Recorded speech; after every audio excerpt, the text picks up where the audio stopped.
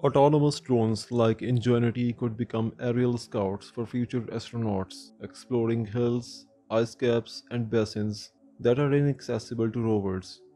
Perseverance snapped this image of the distant rim of Jezero crater.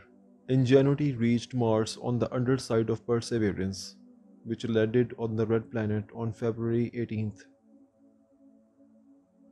After establishing contact with the controllers back on Earth, Ingenuity unfolded its carbon fiber legs and dropped from the rover to stand on its own.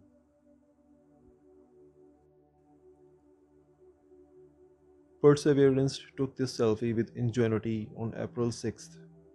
Once mission controllers on Earth are ready for the drone's first flight, Perseverance will receive and relay the final flight instructions to Ingenuity. Small and ultra lightweight, Ingenuity has solar cells positioned atop a pair of carbon fiber rotor blades that spin in opposite directions.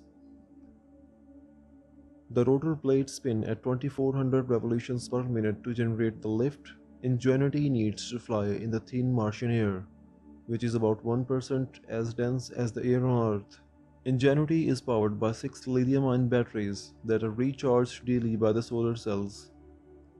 Much of the power is used to run heaters that keep the drone from freezing during the Martian night, when temperature can drop to minus 130 degrees Fahrenheit. Ingenuity will lift off from a makeshift helipad chosen for its flatness and lack of obstructions. On its first flight, the drone will climb to a height of 10 feet, hover for 30 seconds, and then land. Up to 5 flights are planned for the month ahead. News of Ingenuity's first flight will reach Earth via NASA's Deep Space Network, an international array of gigantic radio antennas. The antenna shown here is located in Spain.